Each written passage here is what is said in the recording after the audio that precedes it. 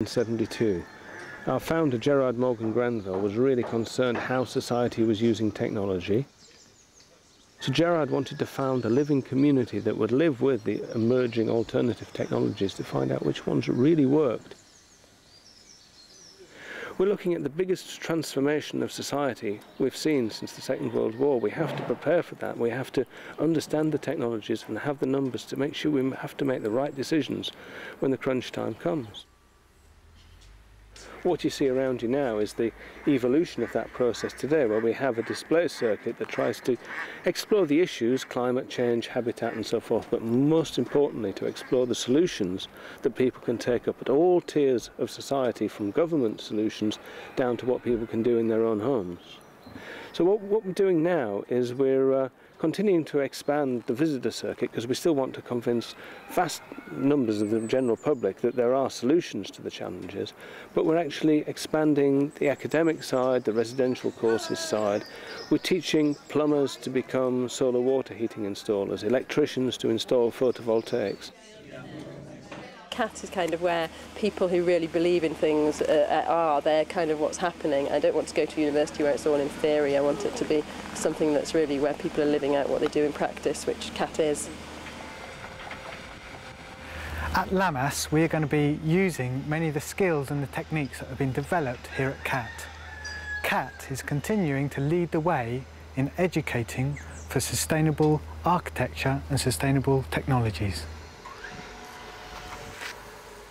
Nobody can keep up with the rising prices of property, but we think that affordable housing should also be ecological housing, and ecological housing shouldn't be the preserve of the middle classes, and the two are compatible. So what we're looking to do is develop a vision for how we can prove that affordable housing is ecological housing.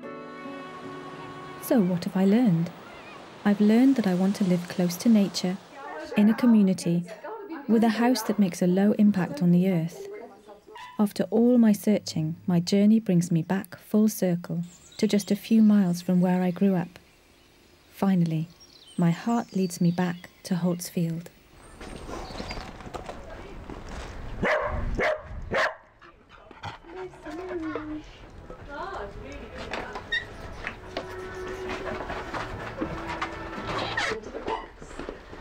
So, Isabel.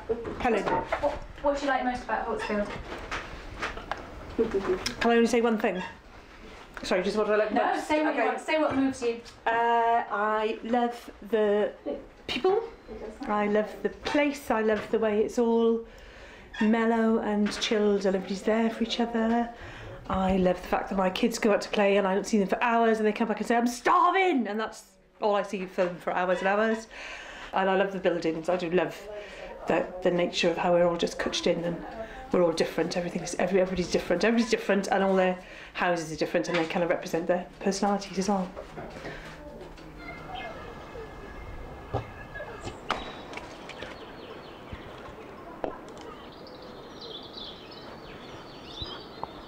There's a million reasons why I like living in Holtzfield. I love the way of life.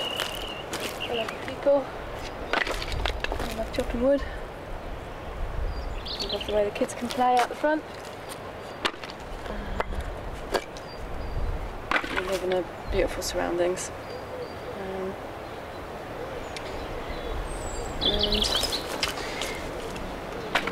yeah.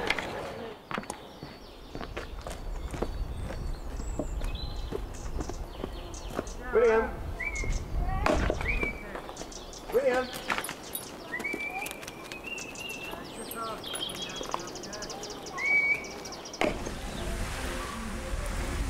Why do you like living in Holtzfield? It's such a beautiful place to live, beautiful environment, wonderful gardens and such an organic place. I don't know, what more could you ask for?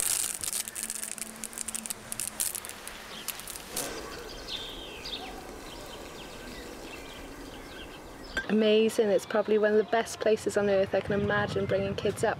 Just the freedom they have down here and the close community and everyone looking out for each other, and they're safe. They can, you know, they have people watching over them all the time everywhere they go. It's fantastic. think it must have been about 11 or 12 years ago. And you came and you asked me about the situation then. And I remember becoming very emotional. What's happening here in Hullsfield isn't about physical structure, it's about connections and how the roots, I said something like how the roots, we're all so rooted to the earth here, and those roots don't just go down but they go out sideways, and we're connected with each other's roots as well, so that you just can't rip somebody up, an individual up, without ripping the whole community apart.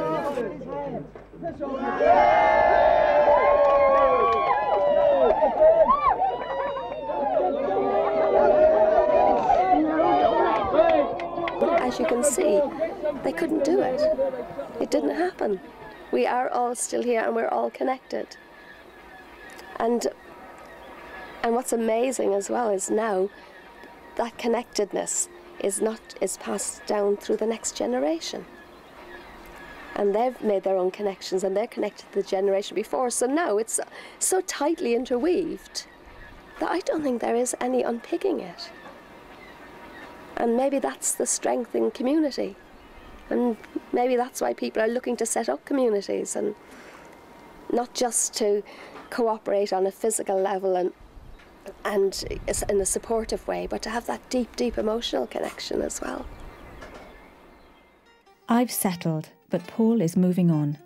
The first Lammas pioneers are set to move on to the land. Good luck.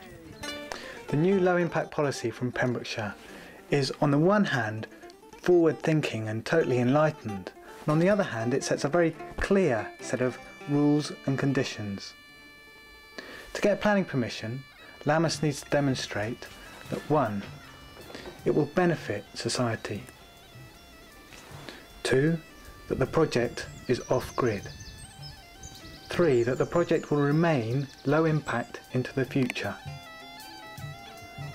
4. That the land and project will be owned and run by the people. And 5. That the people are working the land and meeting at least 3/4 of their needs directly from the land. So what you're going to see are lifestyles which are intimately connected to and woven into the very landscape. You're going to see people who are building a new way of life for themselves.